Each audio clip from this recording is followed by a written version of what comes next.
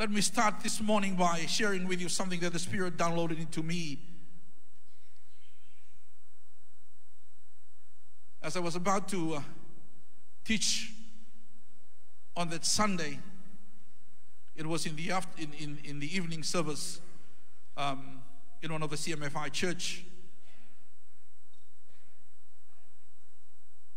I want to start by sharing with you something that the Lord gave me on that day.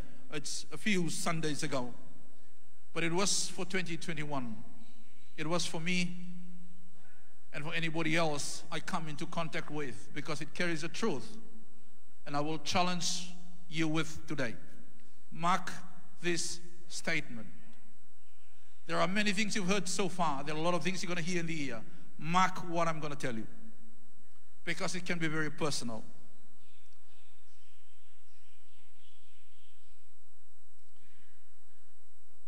I'm going to start with asking you a question, because this was exactly how it came to me. How many of us were expecting turnaround, breakthrough, spiritually, physically, financially in 2021? Can you put your hands up? Now, can I ask you this question? What do you expect to happen?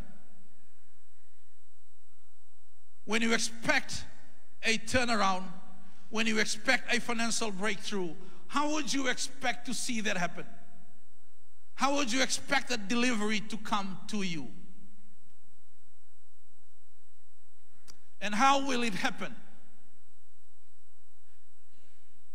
See, if you are pregnant and you were carrying a child,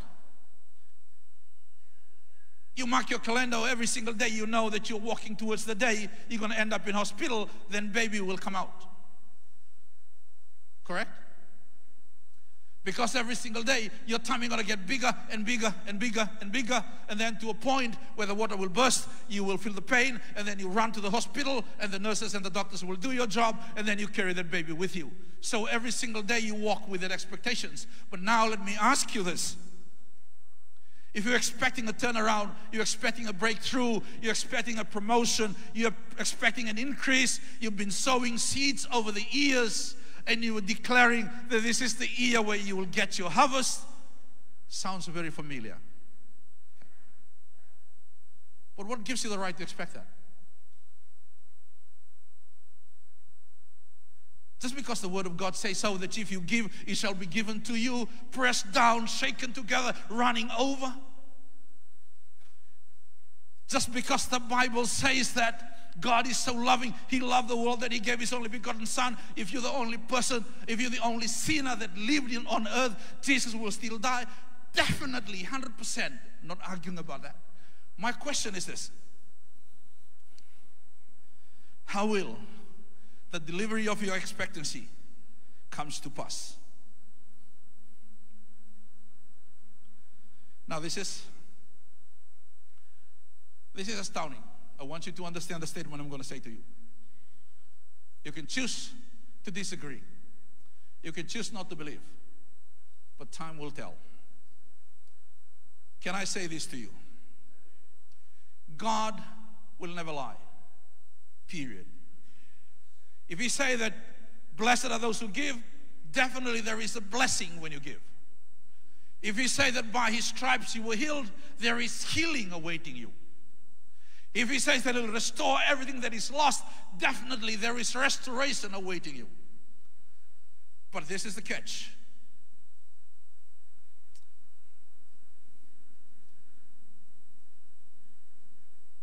God will never change your situation. Your financial situation will never change. Promotion will not come.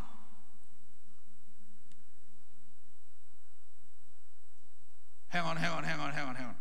Okay? If you do not set the structure for it to happen. For your turnaround to happen, your financial increase to happen, you're going to need to do something. You're going to need to set the structure for it to happen. If you don't set the structure, it will never happen. I want you to understand that statement, because it is profound. And when you go home, if you forget everything that I've said, remember that. Anything and everything you're expecting God to do to you, through you, for you. 2021, you're going to need to set the structure right. If you continue doing what you're doing in 2020, don't expect change to come to you.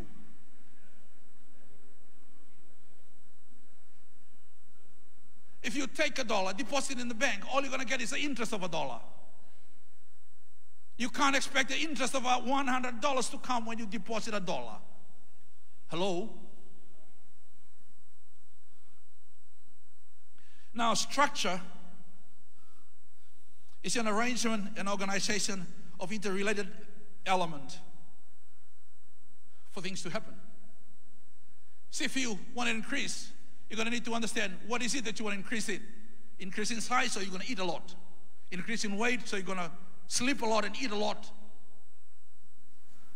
If you want to increase in finance, you're going to start set a structure so that you can get that increase, because you don't build a house without a structure. Otherwise, all you have are building materials. See, a lot of us walk around with materials and we think these are the increase that we want. No. Unless you set the structure right.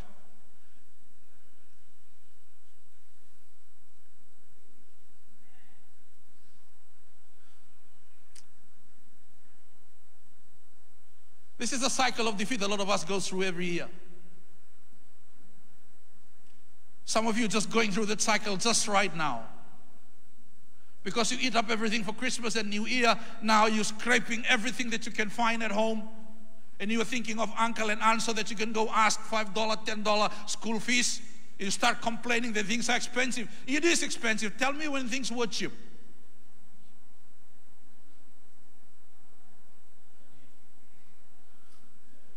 Tell me. It's going to get expensive.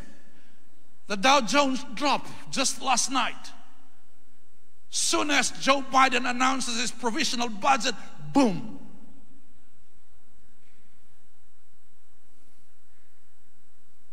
If you want to survive, praying will never do it alone. Fasting will never do it alone. Singing will never do it alone. You can come and jump until you fall down, dehydrated. There are things God will never come and do to you. You will have to do it.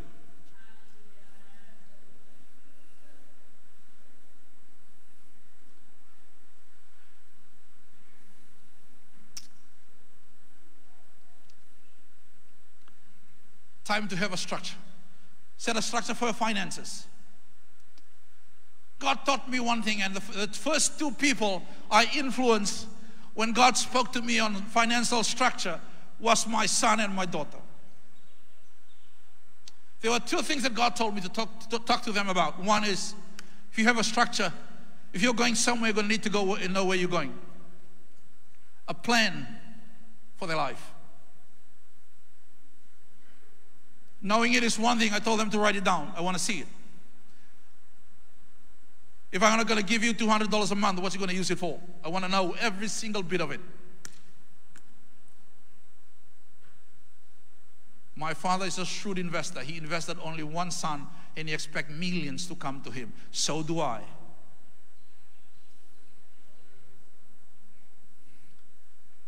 Some of us have no plans, eh? That's why we cannot measure what have come through our hands and what we spend our time with and what we have done. All we know is wake up today, we pray for 5 minutes, we Facebook for 2 hours, and we have one packet biscuit for ourselves, and then 2 hours of sleep, and then stories, and then dinner again. That's how our day goes every single day. Because we have no plan. We cannot even say, oh, it's been a very fruitful day. The second thing is structure for their money. And this is something that God spoke to me about, and I start telling them to start doing, to set up what we call an emergency fund.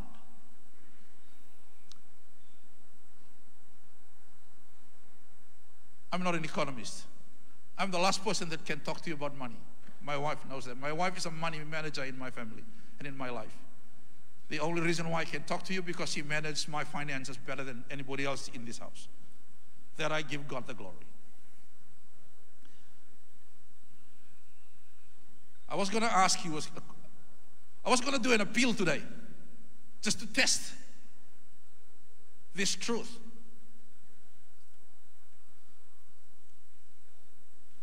See if I come around and I really need help, okay? And I need you to give me $500 each. I only need 20 people. And I want it by 2 o'clock today. Can I get the 20 people inside this auditorium? Or will you tell me, oh, I need to go and loan that 200, that money. I need to go and sell something to get it. See?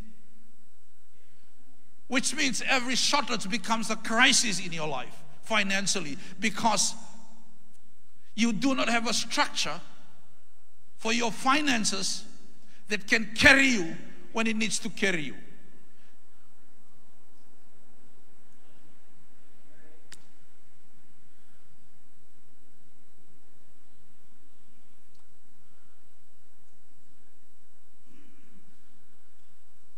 This is church.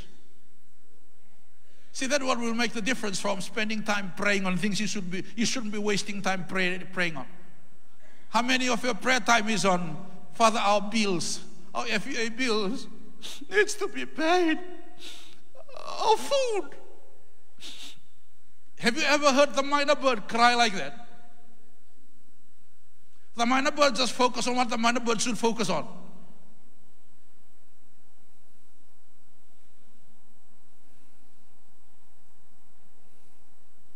And how many Bible verses have you quoted? And there's still no delivery comes to your door. Change something.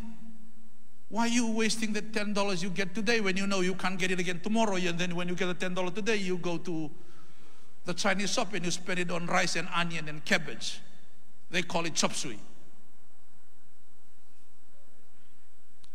You're going to make some structure in your life. Listen to me very carefully here. I'm not joking. And I'm not an entertainer. You should know that by now. If you expect a miracle and increase and promotion, if you do not set a structure,